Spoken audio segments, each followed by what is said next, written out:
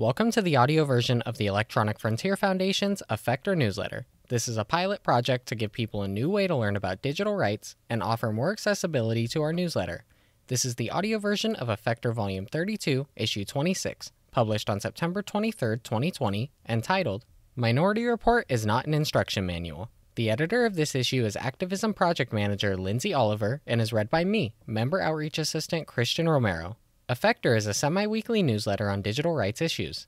Inside, EFF summarizes, links to updates, announcements, blog posts, and news stories to help keep readers on the bleeding edge of their digital rights.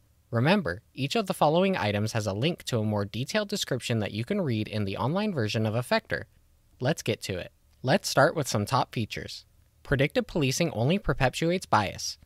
The more police departments rely on technology to dictate where to focus efforts and who to be suspicious of, the more harm those departments will cause to vulnerable communities. That's why police departments should be banned from using supposedly data-informed algorithms to inform which communities and even which people should receive the lion's share of policing and criminalization. Trump's ban on TikTok violates the First Amendment by eliminating a unique platform for political speech and activism of millions of users, EFF tells court.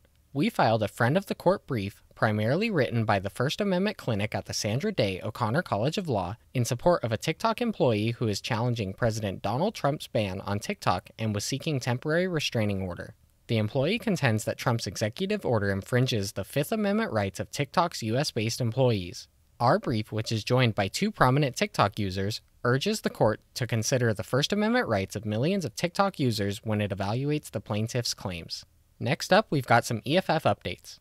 EFF joins coalition urging senators to reject the ERNA Act. EFF has joined together with the Center for Democracy and Technology, the ACLU, Wikimedia Foundation, and 23 other organizations to tell senators to oppose the harmful ERNA Act. This bill would threaten free expression, harm innovation, and jeopardize encryption. We have to stop it.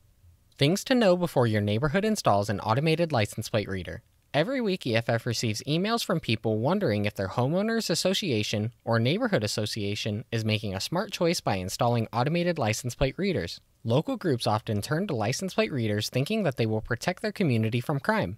But the truth is, these cameras, which record every license plate coming in and out of the neighborhood, may create more problems than they solve. What the?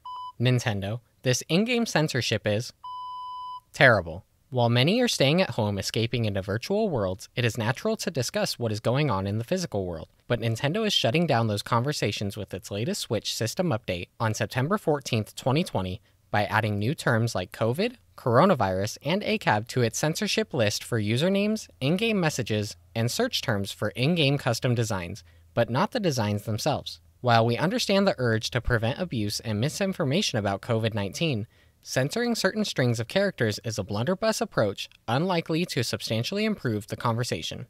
Spain's new Who Defends Your Data report shows robust privacy policies but crucial gaps to fill. Etica's Foundation's second Who Defends Your Data report on data privacy practices in Spain shows how Spain's leading internet and mobile app providers are making progress in being clear about how users' personal data is being protected. But the good news for most of the companies pretty much stops there. All but the largest providers in Spain are seriously lagging when it comes to transparency about government demands for user data, according to the Etica's report.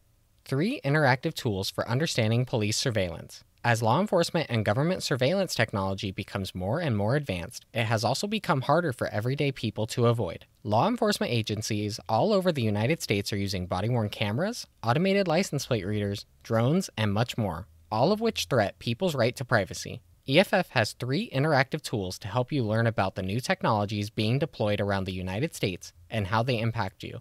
These tools are the Atlas of Surveillance, Spot the Surveillance, and Who Has Your Face. Alright, we have one announcement for you. New date, EFF's 29th Annual Pioneer Award Ceremony is on October 15th. Every year, EFF honors leaders on the electronic frontier who are extending freedom and innovation in the realm of information technology. With keynote speaker Cyrus Farvar, join us as we honor AI bias researchers Joy Boulamwini, Dr. Timnit Gebru, and Deborah Rage, sex worker activist, and tech policy and content moderation researcher Danielle Blunt, and the collective work of the Open Technology Fund community. Mark your calendars for October 15th with a musical introduction at 4:30 and the ceremony from 5:30 to 7 p.m. Pacific Time. And lastly, we've got a couple mini links for you. EFF has a TikTok now. Check out our first 2 posts on the proposed ban of TikTok and WeChat. This one comes from IAPP. School class recording policy disturbs even the NSA's privacy director. You know you've created an Orwellian nightmare when the officials from the NSA think you've gone too far. This one's from CNN. We shouldn't have to say this, but every household in California should have a broadband connection at least as good as Taco Bell's. 15 to 16 million K-12 students in California do not have access to high-speed internet at home. The pandemic is throwing into sharp relief the disparities of the digital divide. This one's from Vice. Face recognition is a dangerous, flawed, invasive technology. Example 324,934. Using facial recognition, a technology highly prone to errors, police in Detroit misidentified and arrested Michael Oliver for a crime he didn't commit. This one's from NBC-LX. Pause what you're doing and watch kids explain how Section 230 works in this quick video. Section 230 is the foundation for an internet where people can quickly share their thoughts and content by limiting the liability of platforms for what their users post. Here's your last mini link from Bloomberg. A French court has ruled against using drones to combat COVID-19 because they, quote, constitute a serious and manifestly unlawful infringement of privacy rights, end quote. Quote, a Paris-based court ruled that drones with cameras can no longer be used until the concerns are addressed, either via a privacy-friendly law or by equipping the drones with technology that makes it impossible to identify the people filmed. And that's it for EFFector Volume 32, Issue 26. Thanks for listening. Remember, the items in this newsletter are links, and this is only a short summary. Please subscribe to EFFector at EFF.org/EFFector. That's EFF.org/EFFector for the full stories. You can also visit EFF.org/deeplinks. That's EFF.org/DEEPLINKS for the latest EFF blog posts, press releases, events, and announcements. Lastly, EFF is a member-supported organization.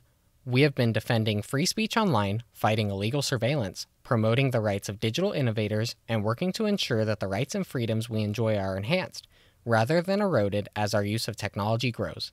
This year is EFF's 30th anniversary, and we need your support more than ever.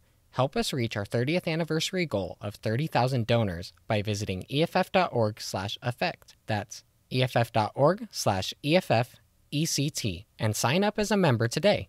You can become a member for only $25. Thanks for listening.